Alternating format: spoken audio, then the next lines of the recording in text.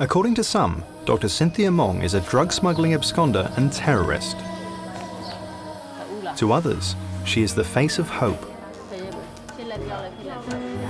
In 1988, she fled the military crackdown in her Burmese home, trekking 7 nights through the jungle across the border into Thailand. It's beautiful because we've not been to the jungle before. We grew up in the city. She was stateless and homeless, but what appalled her more was the condition of the displaced villagers she met along the way. We learned that many villagers always under threats of military attack or landmine or no access to health service, education. She begged and borrowed enough to start a tiny clinic that nearly 20 years later still caters to anybody crossing the border with a health problem. And that can mean anything from the world's deadliest strain of malaria to horrendous landmine injuries. Landmines seem to be the majority of the injuries. You have some congenital amputees who come in here, but most have been affected by the situation in Burma. A Nobel Prize nominee, Dr. Cynthia has helped train young Burmese for work deep inside the conflict zone.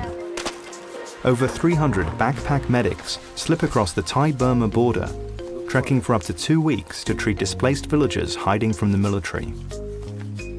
These young medics risk their lives for their work. 7 have already been killed by soldiers or landmines. They face a national tragedy in a country that spends 40% of its income on the military and only 3% on health. One of Dr. Cynthia's self-appointed tasks is to fill the gap for the mothers and children who are a constant presence in her life. More than 50% of pregnant women in this community deliver at home because they're afraid of the police arrest on the way. Initially, we only have 4 or 5 deliveries a year. Now today, we have more than 1,600 deliveries a year. So until now, we have more than 6,000 babies were born at the clinic here. I feel that we are sometimes mother of many people. Everybody feels that we still want to go back home.